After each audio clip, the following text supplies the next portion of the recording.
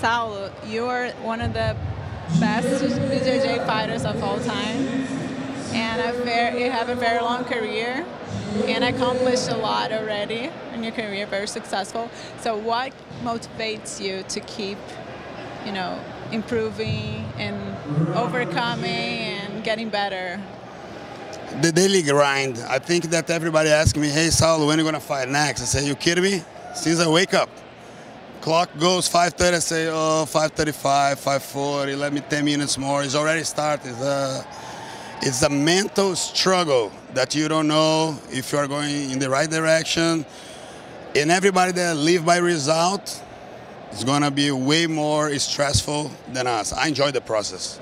I'm a big believer that if you don't like to train, if you don't like to get physical, if you don't enjoy the soreness, if you don't enjoy really be miserable, you should not be here competing. And it's the same in the other activities that I do. I want to be the best. I just want to be recognized, and I want to bring everybody with me that loves what I do and be successful. And what's the definition of being successful? Be happy doing, I see so many people put so much pressure. Oh, I have to. No. You do what you feel, that you are in the right direction, and see where it lands you. People say, oh, you accomplished 6. But what about somebody coming and accomplish 8, 10, 12? There is no limit. Limits in your head. Just keep doing, keep pushing. And I love when somebody say, oh, you can't do this. That's when I want even more. And that's my personality. Comes from my mom. And that's motivates me every day. And they say, when are you going to stop compete? When I die. Saulo, you have a brother that's also a world-class Brazilian Jiu-Jitsu fighter, very successful.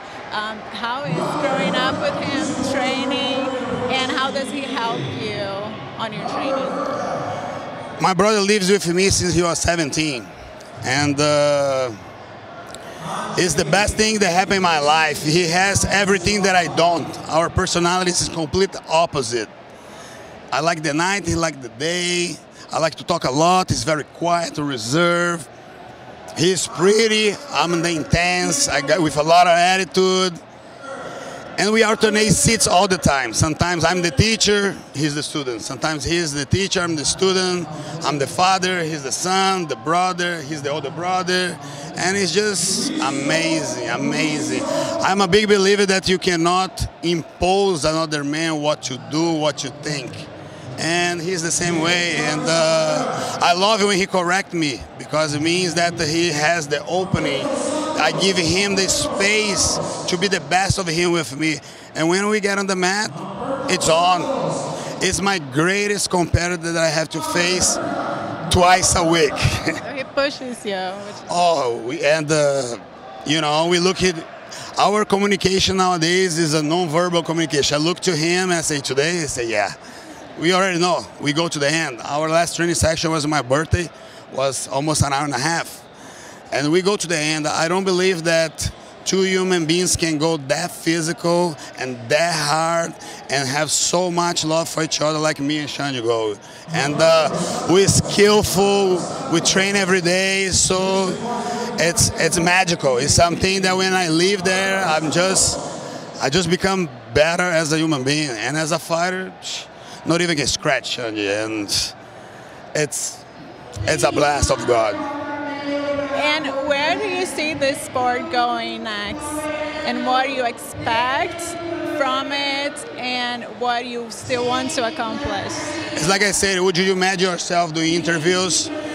People all over the world, oh, who is it? Oh, this and that. It's the globalization of things. We gotta go live stream. We gotta go TV. That's the only way we're gonna let the old formula have academy, seminars, sell shirts, sell this to make a living. It's time for people to really see that we make a difference in people's life. We really help people how to live. Being nutrition, making friends, facing adversity. Jiu-Jitsu is the whole pack, and I tell everybody, it's the less expensive medicine, therapy, workout you're ever gonna have in your life. And when I was young, I didn't understand the magnitude of that. And now that I realize, and we are in a country that is all about healthy jiu-jitsu, fitting, but there's one thing about jiu-jitsu. You can't lie to the others, you can't lie to yourself. You just gotta embrace and accept, because it's gonna be sometimes painful. But the reward, it's forever. That's why we say jiu-jitsu, you embrace the lifestyle, because everything that you surround with. And I couldn't be in a better place. Awesome. Do you dream to see jiu-jitsu in the Olympics one day? I think that I dream first that we understand each other here. And in all the capitals of Brazil, of the world, everybody's entitled themselves to ownership of jiu-jitsu. Hey, nobody owns jiu-jitsu. Let's do projects together. And let's gonna be surrounded of good people with good intention that don't want the things tomorrow, that want to create something, because what you're gonna do for yourself, gonna die with you. What we're gonna do for the sport will last lifetime. And we see these programs for kids. Everybody point their finger, oh, this guy are doing this bulletproof, this guy are doing this, but do something. Don't point the finger, how you can help, what you can do to benefit. We still look like we are in the 80s in the surf industry, where everybody, I was yesterday carrying all the bags, hey, let's put the booth, because we gotta go through the phase. But 10 years from now, I know exactly how to do everything, and I can be a better CEO. I can be a better guy to point the direction we gotta be in, because criticism won't take us nowhere. And create the zillion federations even worse. So Olympic dream is something that is very utopic right now. We should look inside ourselves and say, how can I contribute for jiu-jitsu today? Instead of throw rocks and just being the big negativity that is surrounding us. That guy making that much money. Good for him. He earned it. Why are you not making money? What's your problem? What are you not doing right? Instead of, you know, I see a lot of negativity surround jiu-jitsu, and I think that's one of the biggest problems that we have. When everybody start to give their hand and say, hey, let's do this. Oh, you are Graciemag, you are Ribeiro, but let's gonna do a project together, because in the end of the day, what we fight for? Jiu-jitsu. And what you expect tomorrow? Tomorrow? Yeah, that you're competing. I expect... You have any techniques, any surprise that you're planning, anything different? Different. Saulo is very simple. Fight straightforward, relentless, with all the heart, with all the passion for the sport, with a very pure technique. I train every day because I love, and my mission here is to inspire the others. I want to lead by example. I have 250 reasons to be here and be example for this new generation. All my directors are here.